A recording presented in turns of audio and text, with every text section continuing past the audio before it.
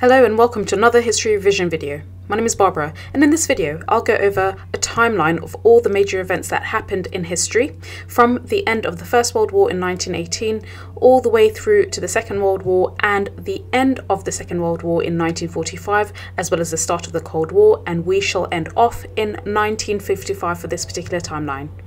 Now, this is a video with mainly key dates and key events to memorize. To go into more depth on a specific event or topic, do check out our channel where we have all of these other major events explained in separate videos, and do watch those in-depth summaries so that you can get an in-depth idea. However, this is just a quick revision summary, so let's get started. Now, our timeline begins in 1918. This was the end of the First World War where the big three met. This was Lloyd George of the UK, President Wilson of the US, and Georges Clemenceau of France. This meeting was in order to sign a series of peace treaties in order to negotiate what the terms of peace would be following the First World War. This of course resulted in the infamous Versailles Treaty, which essentially was signed without Germany being present, and Germany was obligated not only to pay billions of gold marks, in other words 132 billion gold marks, it also had to reduce its army to just 100,000 men, and Germany was broken up and it was essentially split into certain areas which formed new states, including Poland, Latvia, Estonia and Lithuania. The country itself wasn't completely broken up, it still retained its major territories, however it did have to give up other territories. Of course, other treaties included the Saint-Germain Treaty. This impacted Austria and Hungary because prior to this treaty it was the Austro-Hungary Empire. However, this empire was dismantled, and countries that were formed as a result of this treaty were Czechoslovakia, Yugoslavia and Romania. The newly treaty impacted Bulgaria, which lost land, and Yugoslavia gained land because of this, but also the formation of Romania and Greece. And of course, in Germany, there was the Spartacist putsch by the left-wing communists. Now, in 1920, the new German government faced even more challenges. They had a right-wing cap putsch. So, of course, as I've mentioned, the Spartacist putsch was on the left wing, putsch meaning the revolt. However, the cap putsch was led by the right wing, by a man called Wolfgang Kapp, who was unhappy by the current government, the SPD government, and he wanted to overthrow it. However, of course, both putsches were not successful and the SPD managed to survive. There were also a series of other treaties, other peace treaties which were signed. Now, the Trianon Treaty affected Hungary, which of course was the other half of the Austro-Hungarian Empire. The Trianon Treaty obviously led it to lose more land. However, in 1920 as well, there was the Treaty of Sèvres, which essentially was imposed upon the Ottoman Empire. It lost land, and this led to the formation of Kurdistan, Armenia, Hejaz, and Iraq and Palestine became British Mandate territories, and Syria became a French Mandate territory. And of course, in 1920 as well, the League of Nations was set up. In 1921, there was the Ireland dispute, which was essentially the first dispute that was successfully resolved by the League of Nations. This was a dispute over a series of islands which bordered and which were quite close to Finland, but also Sweden. Now, in 1923, a series of other events happened. Firstly, starting with a final peace treaty. This was the Lausanne Treaty. This essentially was after the Ottoman Empire faced a revolt internally, and the new Turkish government needed to sign another new treaty.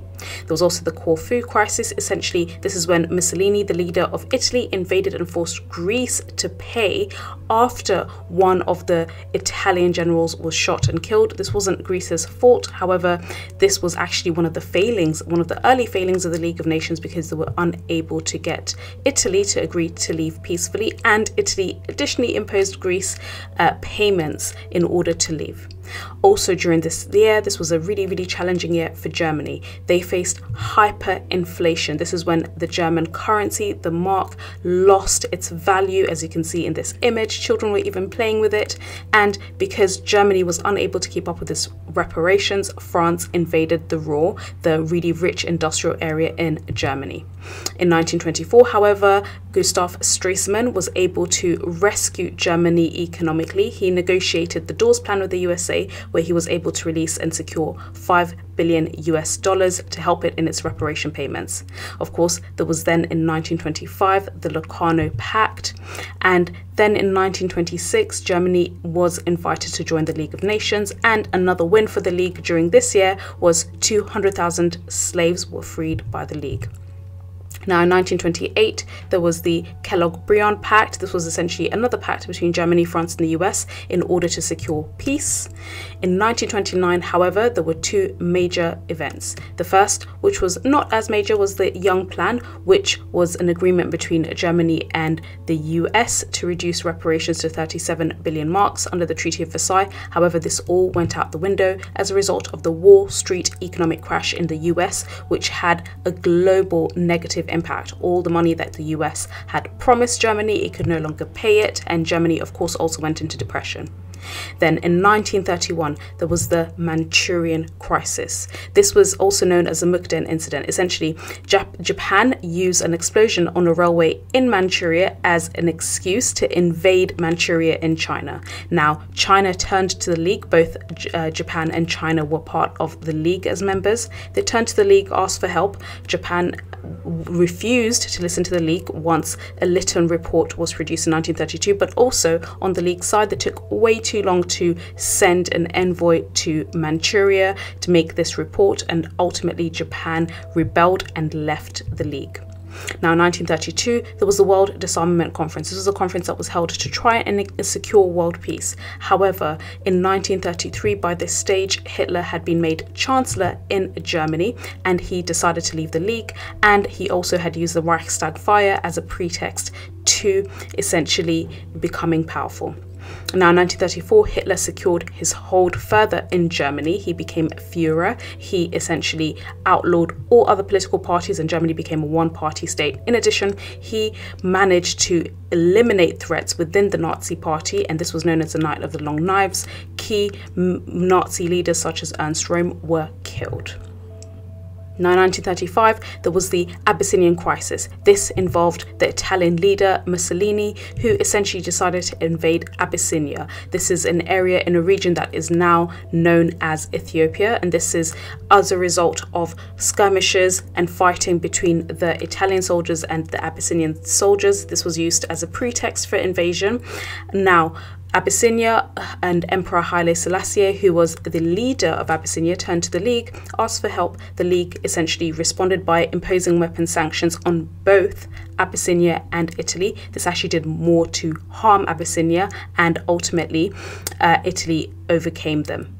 Also, during the same time, during this crisis, there was the Hall-Laval Pact. This was essentially a pact that was secretly drawn up between the UK Foreign Secretary Samuel Hall and the French Premier Pierre Laval. This was sent secretly to Mussolini, basically telling him, look, if you can try and resolve this Abyssinian crisis by taking 2/3 of the best of Abyssinian land and letting Emperor Haile Selassie keep 1/3 of the worst land, we'll be fine with it. However, this was leaked. Mussolini had ignored this, and this caused a major uproar. Also, during 1935, on Germany's side, Hitler secretly started rearming Germany, essentially breaking the Treaty of Versailles agreements, and also the Saar, a region, was returned to Germany. And in 1936, a Spanish civil war broke out, with General Franco going against the government, and Hitler used this as a really convenient excuse to test bombs that he was planning and who would later use in the Blitz, and he bombed Guernica, which is a city in Spain, and it was heavily bombed, and there were a lot of war crimes which occurred as a result of this. Now, in 1938, three major events happened. Firstly, there was Anschluss. This is essentially a political union that happened between Germany and Austria. And of course, this violated the Treaty of Versailles, whereby Germany and Austria were forbidden to have any kind of political unity. However, Germany had occupied Austria, and a referendum was voted whereby 99% of Austrians voted to unify with Germany. Also, Sudetenland, a part in Czechoslovakia, which had close to 3 million German speakers was invaded by Germany. Now, this led to a crisis, and Neville Chamberlain and Hitler ultimately signed the Munich Agreement, where Chamberlain agreed under his policy of appeasement to let Hitler stay in Czechoslovakia and Sudetenland. In exchange, Hitler promised that he would not invade any more countries. Also in Germany, the Night of the Broken Glass happened. This is when the Nazi Party encouraged Germans to go out, burn synagogues, destroy Jewish businesses in order to damage Jewish livelihood. Now, of course, what then happened that led to the Second World War in 1939, this is when the Second World War began, was when Hitler decided to violate the Munich Agreement and he invaded Poland. And of course, this led to the onset of the Second World War. Now, 1941, during the World War, this major and very shameful historical event happened. This was when the Holocaust started. This was seen as the final solution by the Nazis in Germany and, of course, across all the states and territories that it had invaded. All essentially the prisoners, including and especially the Jewish prisoners, were exterminated, and this led to over 6 million Jewish people dying in concentration camps. In 1945, the Second World War ended, Germany was defeated, and of course the Holocaust ended, and the Jewish were rescued, including other political prisoners and other prisoners of other minorities. This also led to the meeting of the big three during this time. This was the UK, led by Winston Churchill, the USA, led by President Roosevelt, and of course the USSR, which was led by Stalin. So they met at key conferences including Yalta and Potsdam. This was during 1945, and essentially some of the major decisions that were made were, firstly, all countries and territories which were freed from German rule as a result of the Second World War would be entitled to elections. However, Germany did not have any leadership, so Germany would be divided into 4 zones, and Berlin would also be divided into 4 zones, each of which would go to either France, UK, US, or the USSR. However, also during this time, obviously the USSR had helped liberate lots of countries in the East. However, the USSR decided to stay in the East, and this was seen, especially by America, as an Eastern expansion. Now, in 1946, by this stage, it became clear that Stalin wouldn't honor the agreements made at Yalta and Potsdam, that the USSR would essentially let free and fair elections happen in the countries it occupied. So Winston Churchill made what was seen as a rousing speech. This was called the Iron Curtain speech, where he basically accused Stalin of drawing a division between Eastern and Western Europe, essentially what he called, as a metaphor, the Iron Curtain. Now, in 1947, the Marshall Plan was established in order to help all the war-torn Western European countries rebuild, and $17 billion of aid was set up in order to prevent what President Truman in his policy called the domino effect, this idea that poor Western European countries would fall to the influence of communism. Of course, Stalin took umbrage to this. He wasn't very happy, so he set a similar equivalent called Cominform as a rival to the Marshall Plan. Now, in 1948, there was the Berlin blockade. Essentially, Stalin was really angry. Western Berlin looked far nicer than Eastern Berlin because it received billions in aid, but also Western Germany started really looking quite shameful next to Eastern Germany. Hence, what Stalin decided to do was to starve Western Berlin and have his own way of making the Americans look terrible, but ultimately to try and force them out of Western Berlin.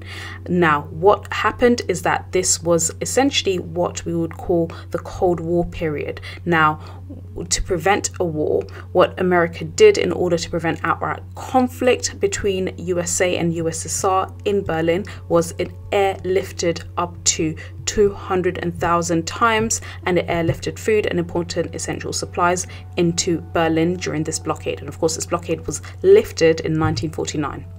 Also in 1949, NATO was set up. This was a military alliance between majority Western states, including USA, and of course USA was seen as heading up. Also, Comecon on the USSR side was set up, but the essential rival to NATO was the Warsaw Pact, which was established in 1955 by Stalin, and essentially by the time the Second World War had ended, and essentially 1946 to 1945, this was when the set of the Cold War began, and essentially at this point tensions between the USA and the USSR was reaching a really high peak. So that's all. If you found this video useful, do subscribe to our channel and give it a thumbs up, but also don't forget that you can visit our website www.firstratetutors.com. There you will find plenty of essay plans, revision materials and essential material related to history, including the Cold War, including Hitler and all the different areas that we have covered. All of this material is essential in terms of passing your exams, so do make sure you visit our website to find out more about this material, and also do let us know if you'd like to see a specific video, what content you would like to see it in. Thank you so much for listening.